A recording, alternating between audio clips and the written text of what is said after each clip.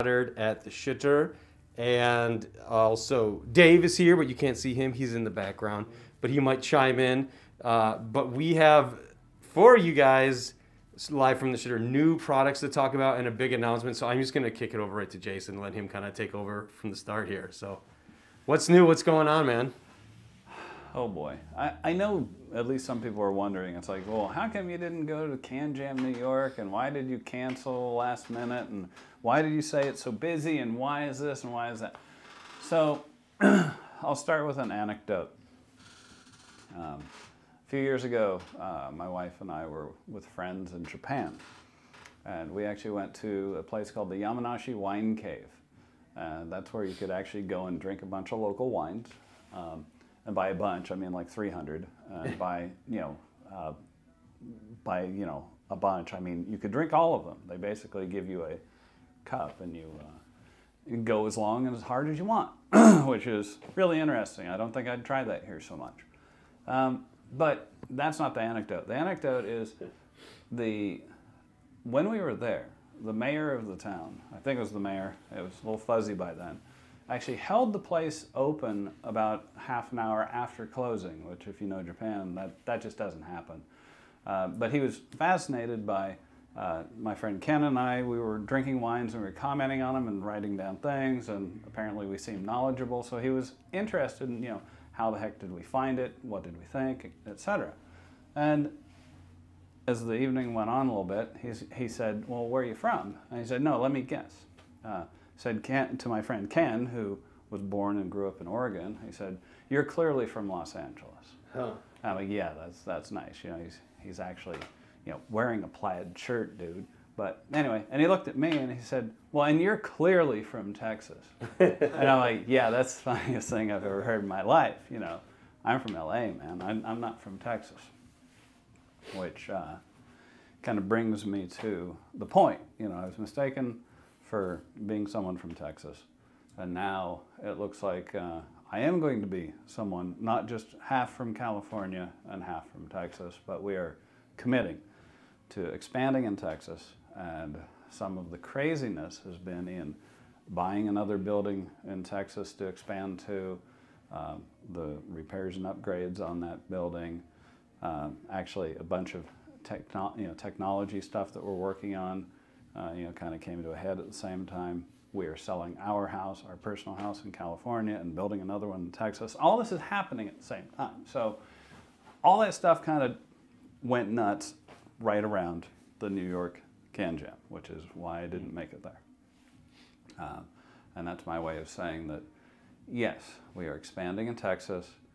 We should start producing what we call the large products, the ones that actually have power cords and internal transformers, by midsummer at the earliest, late summer at the latest in Texas. And we'll be winding down California a bit slowly, but probably by the end of the year, we will be a Texas company. And I know there's probably going to be some questions about that and probably some opinions about that, and I can definitely answer all of those. So I don't know, Brian, do we have any questions about that yet, or comments about how we're crazy going to a crazy hot state where everyone carries guns and drives Ford F-250s? I was going to say, have you bought a truck yet? I think is the first question we should address. Well, here's the interesting dichotomy for you. Yeah, did you buy a truck, but did you buy a Cybertruck? Because those are actually made in Texas, too. No way. They're made there? Yeah. They seem like the most Los Angeles West Coast car ever made. I know. It's made in Austin. Yeah, it's made in Austin. So, no, I have not bought a truck yet. I don't have a hat. I don't have boots. I do not have a belt buckle, but I understand, that would be you should probably earn the belt buckle. Well, come on in if you want. So I don't know if I qualify as Texan. In fact, if I ask our Texan friends, when do we become a Texan, they just laugh and go, oh, never. I really think there should be a Texification, program, or a Texas naturalization thing. It's like, can you name, you know, some of the people at the Alamo? Do you know the significance of Goliad? Do you know the Texas Pledge of Allegiance? Because there's a separate one. You know, stuff like that. And then maybe you could actually get your little Texas card or something. And for the Texans out there, yeah, I know I'm making fun of Texas. It's all right. I make fun of California all the time, too. Because both states are crazy. It's just one's this way, one's that way. Yeah. And it's fine. We like Texas a lot better, and actually, my wife is the one dragging me there. I was like, well, you know, we can continue going back and forth, but she's like, I like Texas a lot better. Let's pick a state, and so we did. And now everyone can say, you know, well, that's crazy. It must be for cheap labor. It must be for this, or it must be, and it's not. It's none of that. But I'm sure I can answer some of those questions. We have one of them is a comment that says it's not as bad as you think, and some of our wine is bearable. Can you attest to that? I am drinking a wine from Invention Cellars, actually just outside of Fredericksburg, called LB, Left Bank, which is quite good. And I'm very excited that we're going to have a house that's, you know, only about 30 minutes outside of Fredericksburg, as well as the house in Corpus. Our Corpus facility will continue. We will be continuing to make the Walwart-powered products and USB-powered products there. And then we're going to be making the larger products in a facility on the north side of San Antonio, which we're in the process of procuring and then actually retrofitting to what we need. But I think that's also a good distinction. In California, we were always, you know, we would lease. We didn't own anything. In Texas, we own our facilities. We're investing for the long term, and we're actually kitting them out exactly the way we need, rather than it's been a little ad hoc here. There's a good question that someone asked, but I want to ask you this other one that I find equally interesting. Can we call you Boss Hog now? No. And I'm wondering if I can recall this mention. Did he say something like Roscoe Pico Train? Yes, and he had like a hat and the whole. Yeah, he did. I don't know if was he Texan? This is something that's from my child. This is like 40 years ago at least. He's talking about what was the name of the show? The Dukes of Hazzard. Yeah. The Dukes of Hazzard. Yeah. But he must have been, yeah, so. Yeah, okay, and then a serious question. How is this affecting your suppliers in California? Will you still be using some of them? That's a great question. And because I know that some people are like, oh my God, you're abandoning California. It's actually not so much. Our metal all comes from California. Our transformers, the vast majority of them come from California. And now probably about 20 or 30% of our PC boards come from a company here in California. The PC boards may end up shifting a bit, but everything else is, you know, we've established relationships and unique processes for both of those. You can't just pick it up and put it down elsewhere. And so we're going to be continuing to work with those suppliers in California. In fact, just had a meeting with them a little earlier this week about the logistics of like, okay, how do we do a full truckload of stuff, you know, rather than a bunch of less than truckload, you know, things, you know, over the year to keep the costs contained. And then where do we put it in the warehouse, which is a whole nother thing.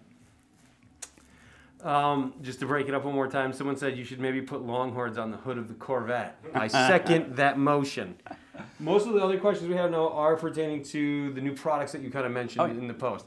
So if we want to shift gears over to that, we can always come back to the more off-topic subject. But I think, if I recall, I got it in front of me here, you mentioned 2 new products that just came out that you can answer questions about. If you guys have any questions, I'll ask Jason here in the studio. The new products are the long-awaited Azure 2. Yes. And the surprise, maybe, Valley 3. I don't know if that was something that everybody kind of had been talking about beforehand, but the Azure 2 and the Valley 3 are the 2 most recent products that came out. So is there anything you kind of want to talk about, blanket statement for either of those products? Both of them have been kind of surprisingly strong. You know, we have, you know, every company has its favorite products, which are not necessarily its best-selling products, but they also have their best-selling products. And you kind of know, like, if we're going to do a ViDAR or a Freya or something, if we did a new one of those, they're going to do well. They're a top seller. SchiitR and Veiley have always been kind of steady, but not exciting. But they have seemed to have gotten a lot more traction with the new releases. So they're actually both doing well, better than we thought. And we've started the second run of both of those, which surprises the heck out of me. Because Veiley, like I said, used to be very steady. I think it's partially because they both are fairly significantly different. I mean, SchiitR 2 is different. You know, it has twice as many active output devices as the old one. It will source twice as much current. It doesn't go into protection as easily.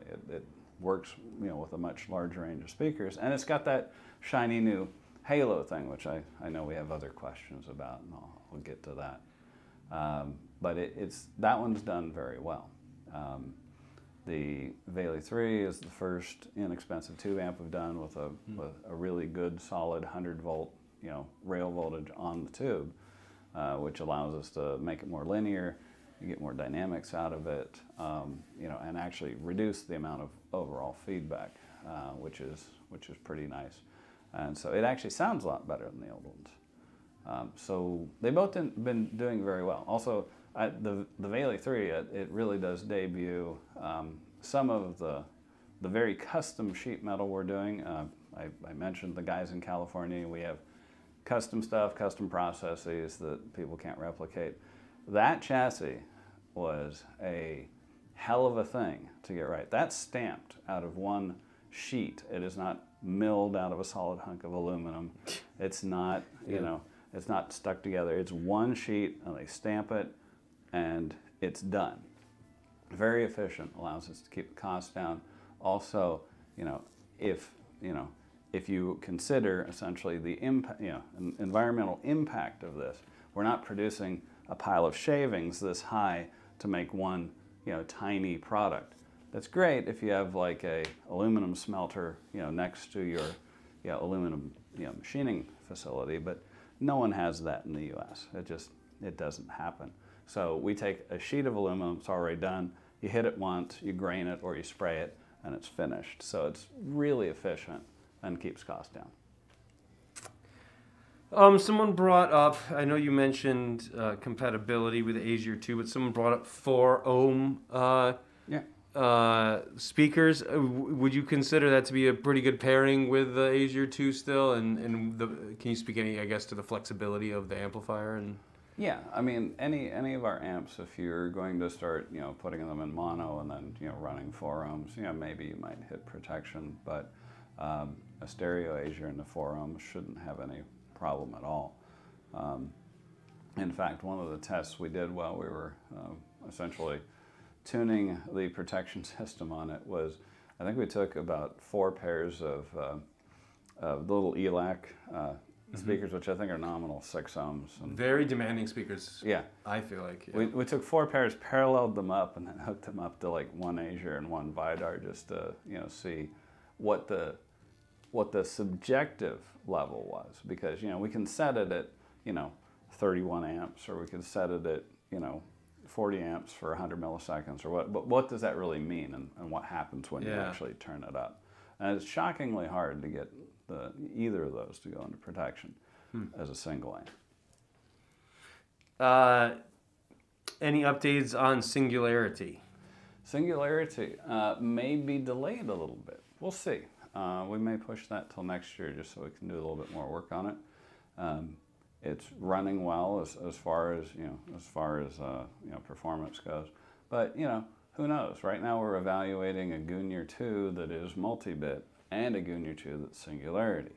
It is entirely possible you're going to see a multi-bit GNU 2 that's a bit different than some of our other multi-bit implementations out there before you see Singularity. So it'll become much more clear midsummer, you know, why we're delaying it. It's just we have another big kind of technology announcement that we want to concentrate on, and I can't talk about it No one's even hinted about it, so there's no information out there at all. But interestingly, it is one of the two things I mentioned. You know, our fans brought us 2 ideas that were really good. It's one of the 2.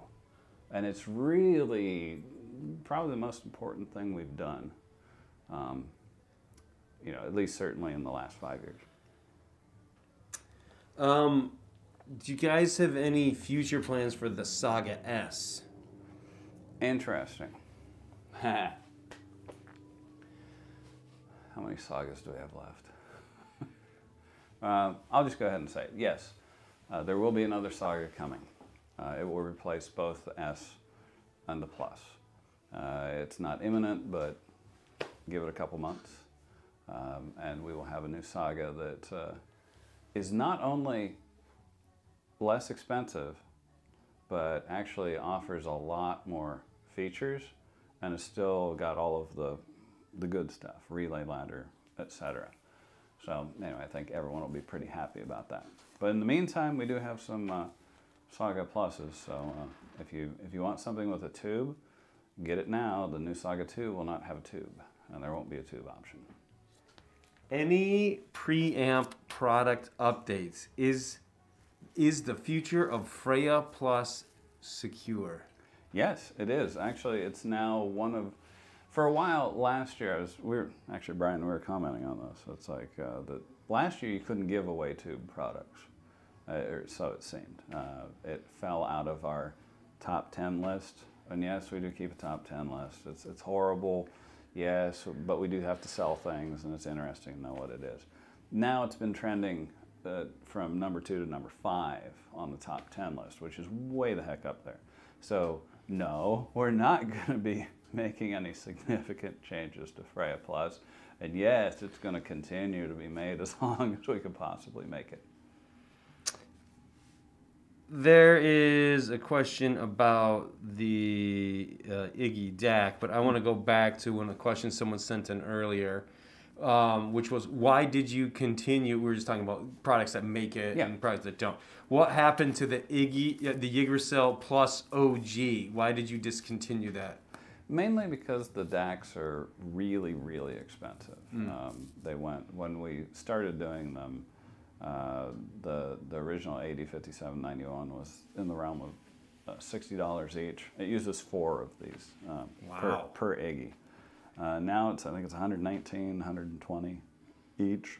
So we would have to raise the price of the Iggy pretty significantly. And honestly, it seems like people are more excited right now about the more is better, the redone, more is less, so that it actually sounds good. And less is more is doing well. And I mean, if you really want some with 805791, we still have a ton of garage sale 2s, which are 805791s. And those are the cheapest Iggy you can get right now, at least until they run out, which will probably be late summer, maybe late summer. We'll see. So. We have another question that is, would the Halo technology improve the tiers and or the Ragnarok 2? It wouldn't. You know why? Because they're differential. They're balanced differential. Both outputs are active. And actually, when you start trying to implement something like Halo, in that case, it becomes feed forward. You can get away with some feed forward, but feed forward is not it's not so conducive to good stability in an amp. So we've played with it and decided that actually a lot of the benefits of Halo are also given by a differential, both sides active configuration, which Tyr and Ragnarok both are. Same with Jotunheim, same with anything that we're calling balanced or differential. This one's being echoed on both platforms, Facebook and YouTube. Is this place closing? Is the SchiitR here in Newhall closing? Great question. I should have covered that. The SchiitR in Newhall is going to continue until we have a plan for a SchiitR in Texas. Then yes, it will be closing. Our lease is coming up, as in ending, and it seems like they really want to bring this back to more of a wine tasting place, which is what it was way back in the day. And they have some people that are interested in that. So we have to close this anyway. But right now, it's like the question is, what do we do with this in Texas? We've talked a number of ideas, including doing something fancy, in San Antonio, like at the Pearl or on Riverwalk or something. That might not be exactly what we're doing, or partnership in some, funky area near there, or maybe even putting it up in Austin. That's a little harder to manage, and someone would have to actually supply it, up in the Austin area, which would be more of a pain. But all of that's kind of on the table, and we won't close this up until we actually have at least a plan. Someone's voting for Houston. I like this question. Would we ever see another release of the Folkvanger headphone amplifier? We could do it. I think we're still too little low on tubes to do it right now, but there's nothing keeping us from doing it other than tube supply. I'd have to see what we'd be able to do with that. It does bring up Valhalla 3, though, which I did mention to people. I'm surprised no one's asked about that yet. Is the Gumby 2 still, quote-unquote, slated for summer release? Yes, it is.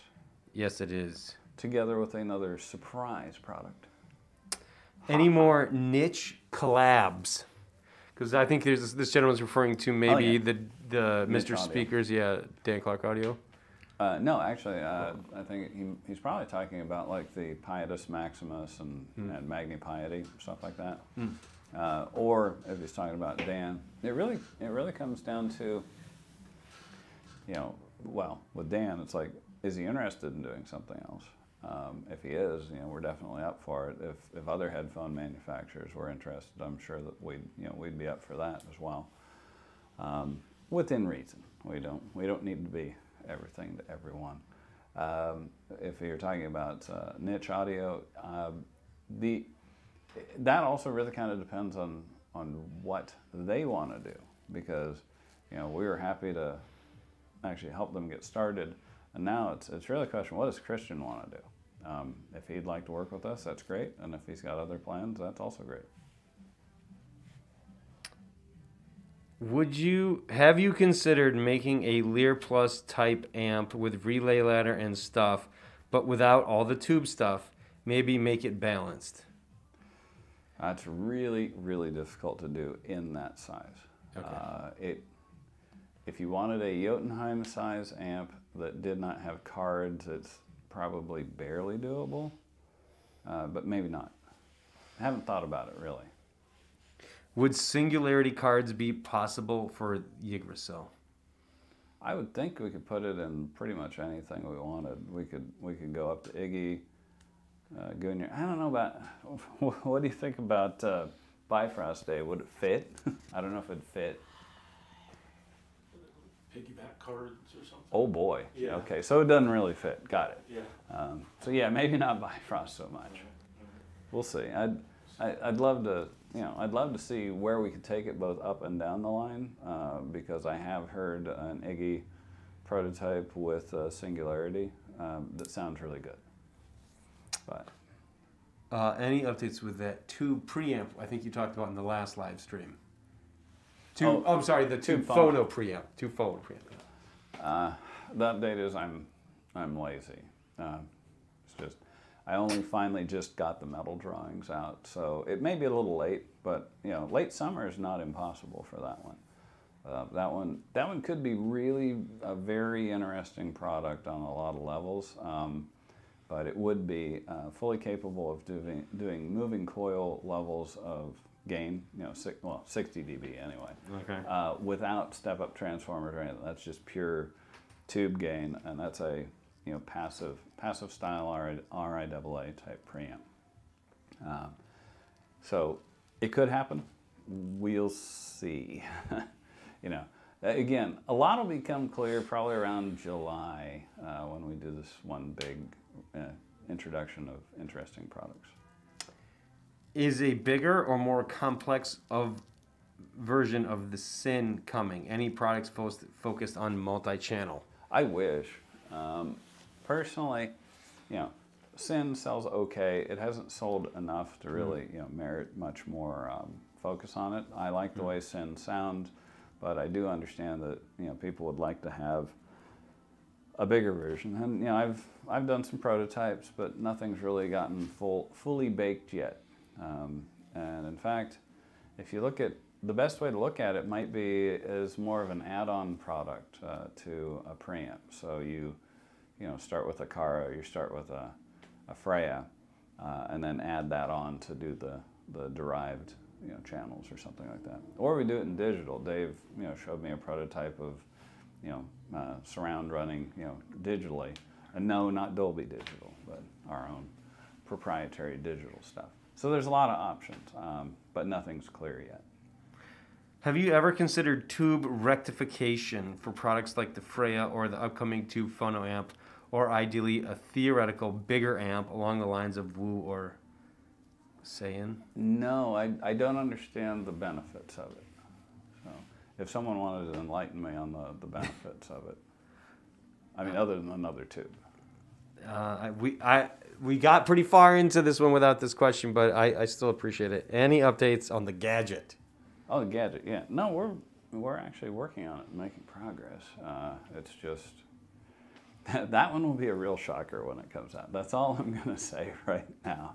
It's not going to be this year, but it's going to be a gigantic shock to your system.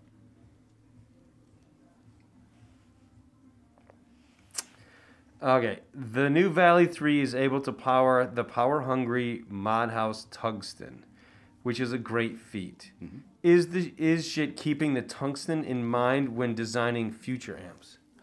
I've never used that headphone, so I think we always kind of keep in mind stuff that's hard to drive. It's interesting that you say the Valley can do that, because it's one of our weaker amps. I think I got an email from a guy who said, "Oh, it does like, you know, 25 to 27 volts peak into the, you know, tungsten load, you know, which is quite a feat." And I'm like, "Well, that's easy. I mean, a Magni will do that. I mean, basically anything above a hell, you know, Magni will do it, Valley will do it. Literally every product we make will do it. So if that's the bar, then all of our products will drive the tungsten." I like this one, but I'm not even sure what the answer might be. Would you ever consider a tube monoblock amp? Oh, you mean like actually driving speakers with output transformers? Yeah. No. Okay, if we're not making the transformers, we're just buying someone else's transformers and putting them in a box. I mean, anyone can do that. I don't see any interest in that. I'd much rather, if I want to, you know, get on my soapbox here. I'd much rather actually keep the Class AB or, you know, high bias Class AB linear supply amp alive, because there are a shockingly few number of companies making those now. Almost everyone's doing, you know, either switching power supplies or Class D or both. And Indeed. Yeah, and if you're talking, you know, a Class AB or Class A linear supply amp, I mean, you're talking a pile of cash, you know, or you're talking us, or there's a couple other companies.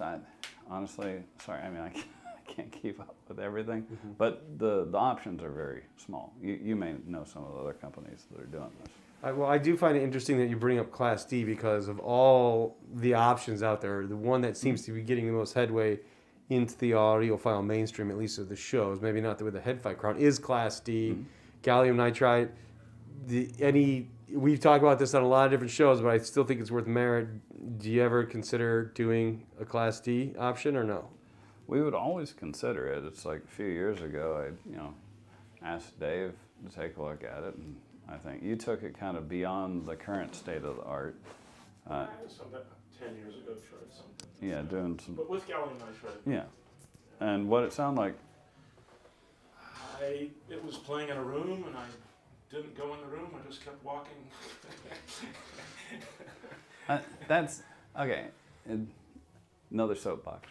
I'll get up on my soapbox. This is not to shit on Class D. This is just to talk about our prejudices in audio.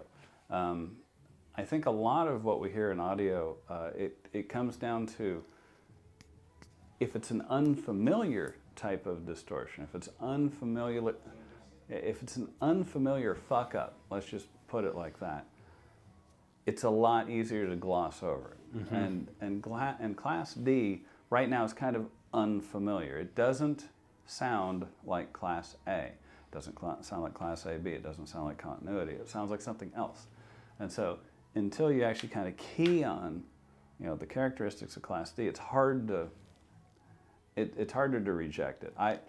Every Class D I've heard, and I have not heard all of them, is kind of dead sounding, kind of weird up top, but it's hard to get a grasp on it. A bad Class AB amp, like, it's low bias and, high feedback, those sound horrible, Class A, real Class A has its own sound, which Mjolnir, Mjolnir 3 re-taught me, when I really took a listen to that, I'm like, this is doing stuff that, I haven't heard from any of our amps, but that's because we didn't do a real single-ended Class A with like a choke backup. And so we're going to try to keep the older ideas alive and maybe even resurrect some of the even older stuff and see how that goes. The market will determine who wins. This is very interesting. Have you never done the 300B amp? No, I wouldn't use big tubes. Oh. Okay, yeah, someone was asking about it, but I don't recall you ever doing one. But it is a very, very popular one with speaker enthusiasts and even headphone guys too. But yeah, that's a bit curious. It's the size of the tube that doesn't interest you, and it's just that if you're going to drive speakers, you have very few choices in tubes. If you want to do a direct, if you want to do a direct drive of speakers, you're going to be using a ton of 6AS7s or a ton of 6C33Cs, something like that, in order to get it down into the realm of being able to drive speakers. And it'll be, it could probably do it, but it's going to be hot and inefficient and painful and et cetera. The big power tubes, like you talk 300Bs, the KT88s, things like that, those you use with transformers. And again, you really got to ask yourself, what's the sound? Is it the tube or is it the transformer? And if I was like an old school transformer master who'd wound tons of transformers for tube amps, for years and decades, then yeah, that makes total sense. I can say, this is our transformer coupled tube amp with our transformer, which is different than anyone else's. Now, if you're going to go out and buy a Hammond transformer, throw it in a box, a fancy looking box with 300B and charge $1 billion for it, it's like, that's not interesting. It's a Hammond transformer. It's going to sound like a 300B hooked up to a Hammond transformer. It's fine. Now you can go to Hammond and you can probably have them do a custom transformer. Or you can go to MCI and have them do a custom transformer. How good are they at transformers? Don't know. They may be able to come up with something great, but we can't really say that it's ours. And I would want a transformer expert. I'd want to actually have that. It's like, if you look at companies like Manly Labs, right. They wind their own transformers. Yeah. They're experts at this. Their stuff is going to sound different, and their stuff is going to actually reflect their expertise in transformers. I can't say that we have any, other than we can order transformers that typically don't catch on fire and don't hum very much. So I've been holding off on a single question to see how much fever pitch I can raise in the chat, and I think it's working. There's an enormous amount of concern about, will you please speak about the possibility of Valhalla 3? There we go. There you go, guys. Yep. I asked. You can stop typing or type more. I actually don't care. I like to hear you guys. So whatever you want to do. For everyone who wanted a less expensive Folkvanger that's a little bit more sane, they'll probably like Valhalla 3.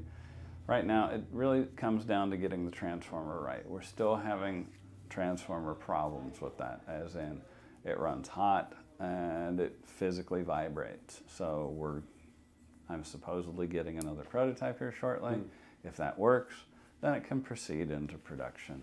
So that would be another summer product. Perfect, nice hot running tube. That's right, yeah. To throw out at summer. But yeah, we are working on it. I would like to actually have a interesting tube amp that's not nearly $2,000. What else do you guys have? Please ask away. We got the Valhalla 3 there. I'm trying to go back through this, but all I see is Valhalla 3 over and over again, maybe 30, 40 times. We talked about the gadget. I'm tired of... Well, I can say that we had a Valhalla 3 metal prototype that after I got done adding holes to it, it probably weighs about a half pound less. It needed a lot of ventilation. It's a very toasty little amp right now. Would you ever do a discrete Manny? Oh, I'd love to do a discrete Manny. And that's a great question too, because you talk about the trade-offs. A discrete Manny, like say a single-ended version of Skull, or a specifically single-ended product that actually had the same type of topology, where you actually have a discrete implementation, but then a passive RIAA. It's doable. It can actually perform at a higher level than ICs. Yes, IC designers, I can beat you. That's not a problem. Just takes a lot of parts. The question is, where do you draw the line? Does it make sense to have a discrete Manny that might have 200 or 250 parts in it and costs a lot more and gets it up near the Skull level, or is it better to go with the tried and true, the OPA 1612 implementation of the Manny, which sounds quite good? I don't know. If I could get the parts count down and keep the performance up, that'd be great. But the problem with discrete is you're typically going to throw a lot of parts at it. And we did actually, I believe Mike might even have a prototype of a discrete Manny I did a long time ago, before Manny 2 even. But that was a really weird one. It was a complementary feedback pair, input stage, a bunch of paralleled stuff, and then kind of like a Magni, out for a second. Anyway, yeah, the short answer, doable, probably not sane. So, yeah. Do you have a price point in mind for the upcoming Phono Tube preamp? Expensive. Expensive, guys. For us. No, that means 20, 30,000, right? You said audiophile expensive. Divided by 15. Yeah, no, yeah, it might be up there at $1,800, $1,900 at the worst. Hopefully a little lower than that. We'll see. Someone's asked this before, but I actually can't recall myself of this exact product. Have you ever thought about producing something like Sweet Vinyl's Sugar Cube 1? What's that? Are you familiar with that product? No, I mean, are you? No, I don't know that one, guy. Sorry, is there still a chance to get the OG Yiggy card? No, we don't have any. Let's see. What do we have, guys? Did you talk about the Valley 3 enough? Did you address that? Because I know we talked about is your 2 Valley 3 covered well? Yeah, Valley 3 is a great little product. I mean, that's what I have on my desk with a Modi multibit. Is the Heretic version of Magni ever going to return, or is that chapter closed by now? Yes. Closed out. I like that way to work in the book, guys. If you guys don't know, is there a copy? Jason does have a book. There's a book here somewhere.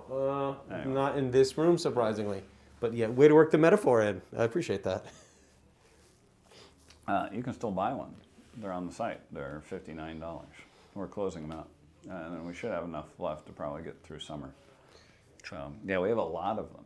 But beyond that, no. No, we're about discrete stuff, except for Manny. So now you're going to make me do a discrete Manny.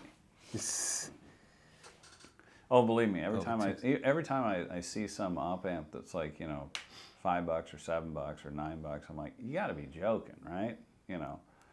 But the thing is that it will eventually be a wash. You throw enough parts on a board, it's going to cost that. Plus, it takes up a lot more space, as Dave always reminds me. It's like, I don't know if that'll fit. It's like, try hard. Except I'm getting to the point where my stuff doesn't fit anymore either, man. So. Would you ever consider having the bottom section that's gray be black or silver to match the top? I think we're going to stick with gray. We actually did one that was silver, like the top, by accident. It looked horrible. Black would be interesting. But yeah, I think we're just going to stick with the gray. So apparently, if I'm understanding this correctly, the Sweet Vinyl Sugar Cube is a device that digitally gets rid of clicks and pops. Ooh. This sounds like a Mike project or a Dave project. Dave doesn't look excited. Yeah, guys, you can't see him, but he doesn't. He's shaking his head no. Why are you not excited? It's a long time, but no. Since I heard one of those, but you get just guessing, I guess. So we made a product or a preliminary product called the Gadget that literally like disassembles and reassembles music in real time to slow it down. Right. But the clicks and pops is guessing. Yeah. Okay. I'm not saying go do it. I'm just curious. No, Dave, make it now, this very second. Tell us the answer.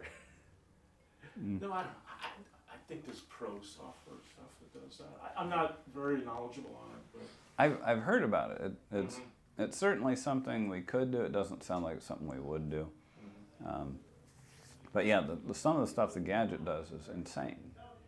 But that's... I could see it working in the digital audio work. The digital audio workstation things with a lot of software power could probably do okay. A real-time one, I don't know. Yeah, like they're just working through the file and fixing those problems, but... Yeah, don't know.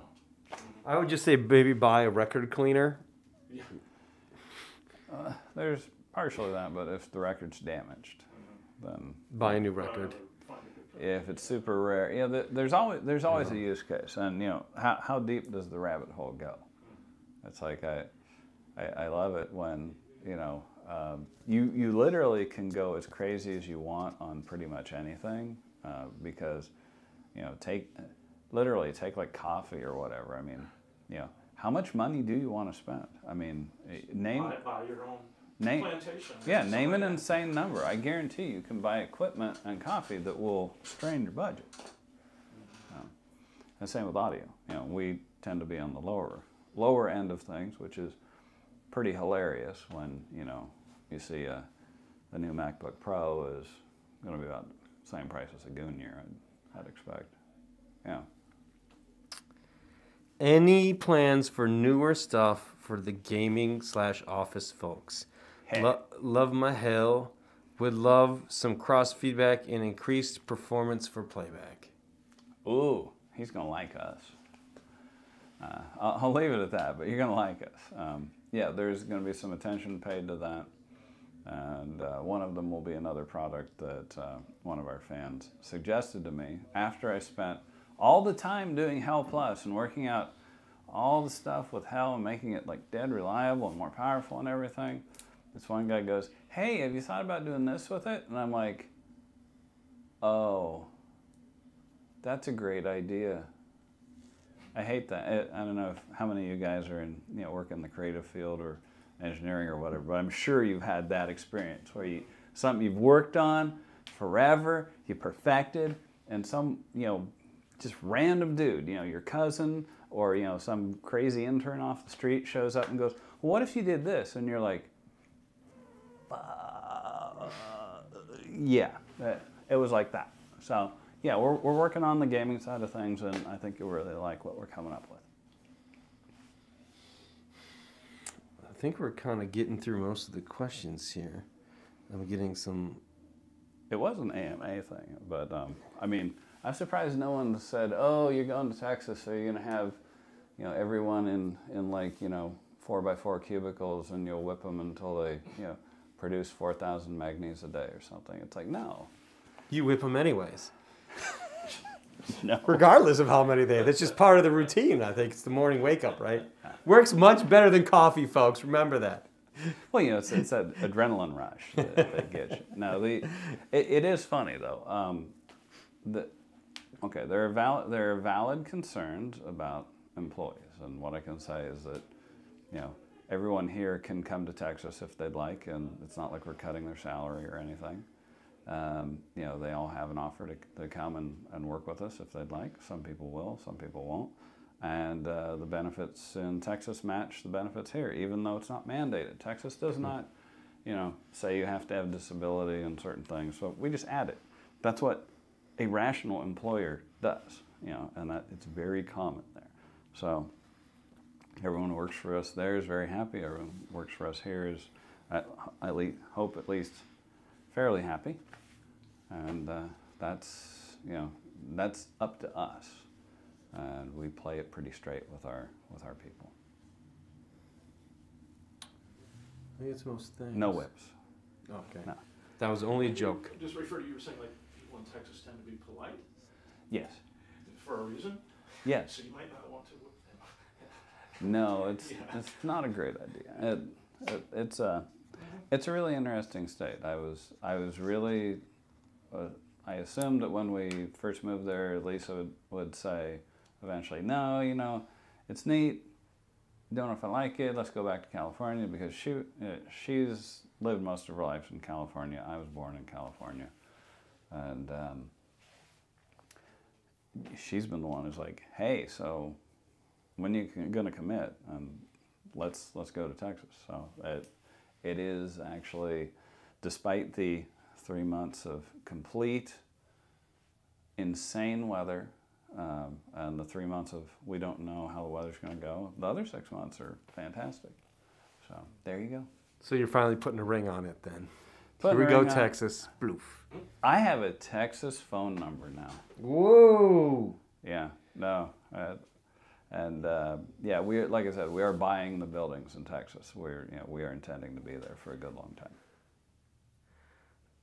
Any thoughts on bringing back the loudness circuit for your amps? Remember the loudness button? I like the loudness button. What did the loudness button do exactly? It applied a Fletcher-Munson curve to the output. It basically boosted the treble and bass at low volumes to mimic kind of how you hear. I thought it was actually fairly useful. The problem is you usually don't have the taps necessary on most modern pots to actually do that. We'd have to order a custom pot to do that, or relay ladders. Less said the better, probably, about the implementation on that one.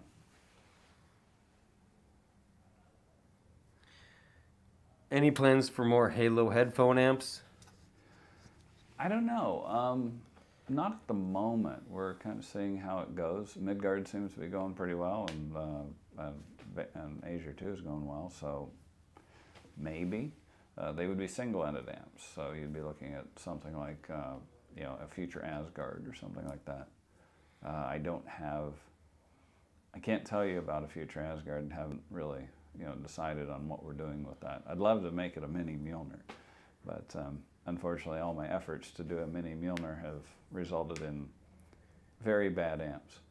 So eventually maybe we'll get there.